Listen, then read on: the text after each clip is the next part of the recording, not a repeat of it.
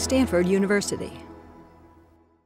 We have all of these devices around us. We have phones in our pockets, we have TVs in our living rooms. How do we get these devices to work together to do something useful and fun for us? From a user's point of view, it has to be dead simple to use, and from a developer's point of view, these programs have to be really easy to write.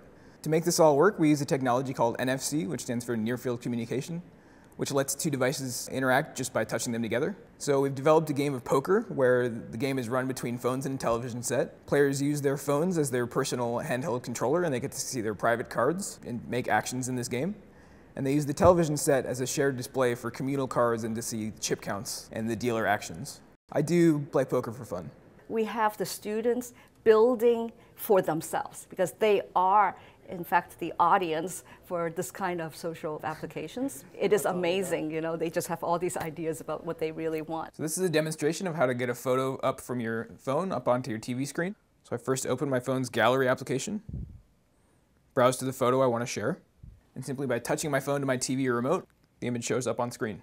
So in our demonstration, we have stuck a little NFC sticker on the back of our TV remote. So when the phone touches the TV remote, from that sticker it reads out some configuration information that tells the phone how to talk to the TV. We've developed a slideshow presentation app similar to PowerPoint, where the PowerPoint presentation is kept on your phone. And by touching it to a large screen display, you can present your slides and then use your phone as a controller. We've developed an application to watch Netflix videos up on your TV screen, so you can keep a list of your favorite Netflix movies on your phone.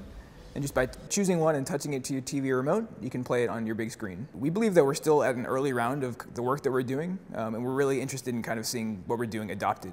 This is a shared whiteboard application that runs between multiple phones and a TV set. So I open the whiteboard on my phone, and I can draw. And then when I touch my phone to my friend's phone. There, now I'm joined into the whiteboard. I see Ben's drawing, and I can continue the same drawing. A big part of what we do in the Mobi Social Lab is try and make our software open source and freely available. We believe that these are building blocks that we can use later on to make more compelling applications down the road.